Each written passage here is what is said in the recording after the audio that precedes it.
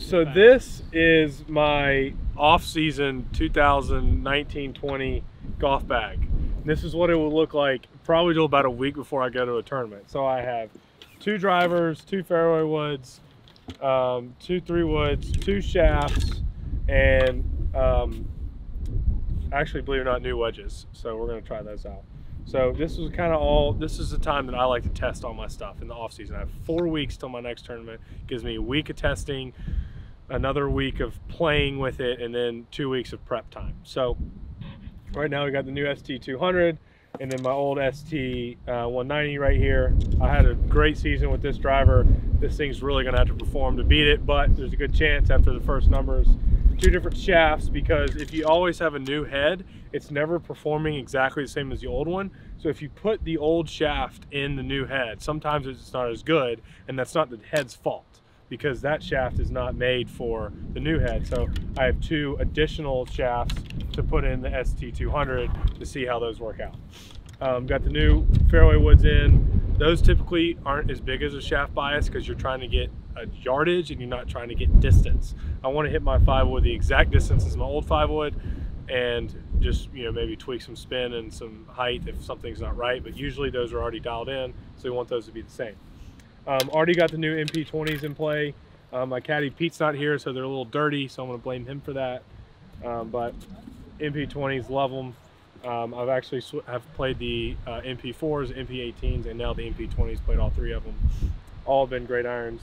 Gotten better each year, truly, with the copper in this one, a little softer. Definitely a great performing iron. And then I have the pitch and wedge iron, and I had to change my lofts when I went to one of these because an iron head goes a little bit farther than a wedge head. So this actually went back from 48 to 47. Or excuse me, from 46 to 47 to give me that right distance, because on wedges you're trying to hit yardages and not trying to gain yardages. And then here we go, the T20s. Kyle, the club builder, and I put a little lead tape on here just because I have a very funky weight that I like on my wedges, and pretty particular. So we just did some difference work in the weight of the head, and that's why we have a little bit of lead tape on there. Kind of looks kind of cool too. And then got a putter. I've been trying to get them to give me the old school Scotty Cameron Mizuno putters. Sometimes they just don't, you know, those are real hard to find in the closets, but I'm still working on them. And that's it. So it'll probably be finalized here in about 2 weeks of what I'm going to use for the next season.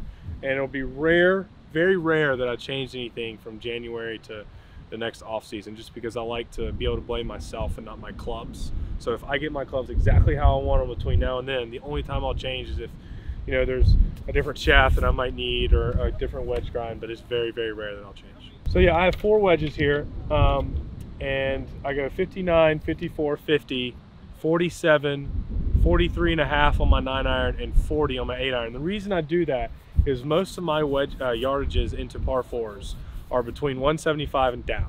It's just the majority. So I've actually compressed all my lofts from my 8-iron down to my 50 degree. So I have a 40, 43 and a half, 47, and a 50. I have 4 clubs in a 10 degree gap, because that's the majority of where I hit all my clubs.